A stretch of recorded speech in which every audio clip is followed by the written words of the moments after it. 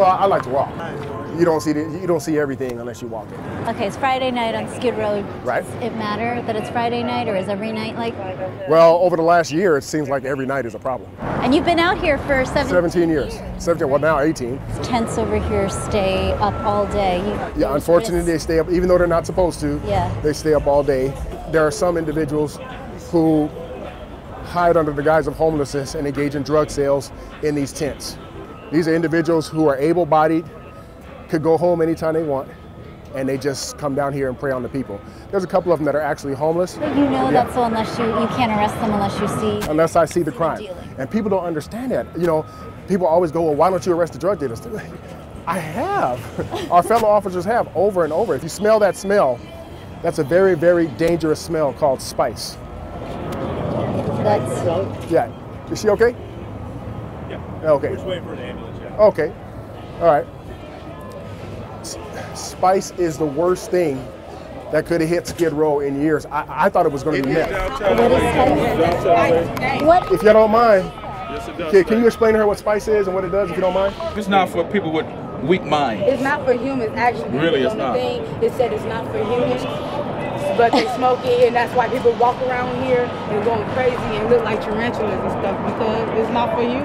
It's synthetic. Okay. And what they do is each different brand has a different kind of chemical in it. You can smoke some spice and be in this catatonic state with one brand, and you need meth to pick you back up. Then you can smoke another brand and you could be standing in front of a city bus breakdancing, waiting for it to run you over, or fighting with 4 or 5 people at the same time. Before, when it was just mental illness, we could deal with that really, really, really easy.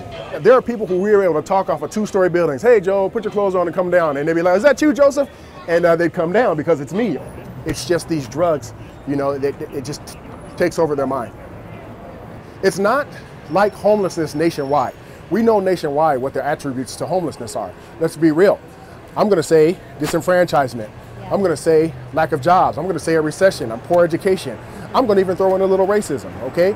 I believe there are a lot of people that are behind the curve because of racism. But in this 50-block radius we call Skid Row, the majority of people that are out here in these streets are not here because of those reasons. It's because of addiction. And that's not vilifying them. As you can see, I have a great relationship with them. And they love me because I am honest. I've heard that you have 3 days. If you go into Skid Row, you have to get out within 3 days or else you're not getting out. That sounds like a good statistic, because especially if the person coming in is a drug addict, that first day, they're actually going to try to get help. They're going to see the craziness out here and go, I cannot stay in these streets. Yeah. The second day, they're going to get stressed out. The third day, they're going to say, you know what? Let me try this crack again real quick. Because I can't take it. I can't take the stress. And now they're stuck here forever. We have a serious raise in crime right now. Let's just talk about my area of Skid Row. Right now in Skid Row, year to date, last year, from last year to now, we have about a 71% increase in robberies. That's huge. We have a 73% increase in aggravated assaults. And we have a 91% increase in rapes. And the rapes are happening, a lot of them are happening right in those tents that we see. This is the outer courtyard of the Midnight Mission. The people that are in here because they don't want to be out there. But sadly, because the criminals have become more emboldened with the relaxing the laws, hey, how you doing? They come back and forth as they please. They use the restroom to try to sell drugs. Once again, that is not the mission's fault. The missions are calling us every day to try to help them, but we can arrest one person and they'll be out in 6 hours. And you know, so the message being sent is, nothing's going to happen to me if I come and victimize these people. Hey, beautiful. I couldn't find you today, but I'm gonna keep looking. We found her. I didn't find her. I'll find her. I'm gonna check Crocker again tomorrow. We found her. Oh, good, good. Tell her she is not in any trouble. I just want to talk to her. All right. Hey, sir, pack this up right now. You know there's no hustle. Mine, but I will. Okay, whoever's it is, I need it packed up. So they can't sell stuff on the street? And the reason why is, if it was just that, I'd be, okay, I'd have some mercy. But I also know that sometimes they hide cocaine and heroin and they use that as a guise to sell drugs. Okay. Yeah. You know you guys can't hustle here. You gotta shake the spot. Okay, hold on. Excuse me, ma'am. You mind if I look at that real quick? Oh, come on, man. Oh, no, the video and stuff. Now, this is actually legal. Because there's no residue in here, this is legal. But there's a freaking drug program right here. And they sell, these are people, able-bodied young people who could be in college, getting a student loan. Instead, they stay out here all day long and sell not just crack, but the means for people to destroy themselves. Hey, you don't have to run. These are legal. Here. We're in a public space. Here you go. Hey, what's up, young lady? Officer Joseph. Hi, young lady. She stay at the Union. Okay. She's not familiar with Skid Row. Okay. Here are the rules, and I'm telling you this because I love you. Okay. Don't borrow money from anybody. Okay. Once you borrow money from somebody out here, you are bought and paid for. Exactly. Get everything you need. I don't look at my face because I'm an ex-celeb. Oh yeah, don't show her face, please. Use. Show mine. Hey! Hey, brother. God bless you. Good to see you. The missions have everything you need as far as food and clothes. You know, but don't borrow money. If you get one of these guys trying to say they're trying to help you, be careful because a lot of times it's a trick. But usually they're trying to trap you so they can get you working on the stroll. You know, because human trafficking is real here.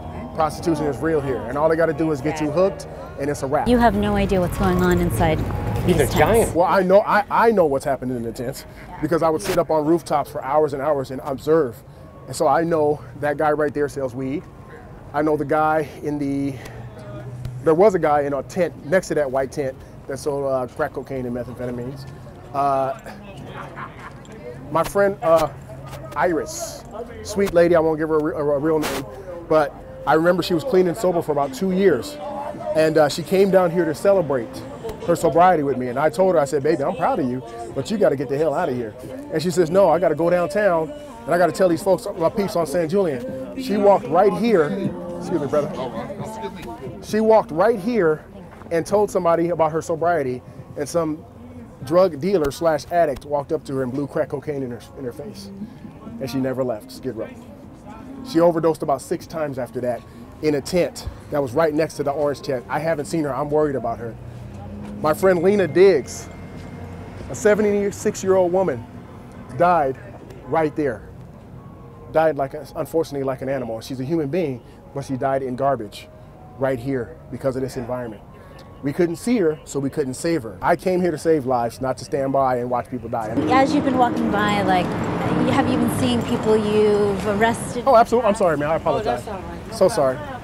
Oh, how you doing, sweetheart? Didn't mean to bump into you. Yes. Have you seen people you've arrested? Most of the people that shook my hand and hugged me, I arrested. Really? See, here's the thing. You can be a police officer without being a jerk. See, the people here know that when I do my job, it's not because I hate them or I'm trying to ruin their lives. It's because I'm trying to help the community in my own way. They know it's not pretty, but they understand my heart. I could have easily been stuck with a shiv or a hypodermic needle all these years. There are people out here who hate me, but these people even have my back when that happens. You know, and that's the beautiful thing. That's the beautiful thing. I can't see myself working anywhere else. I really can't.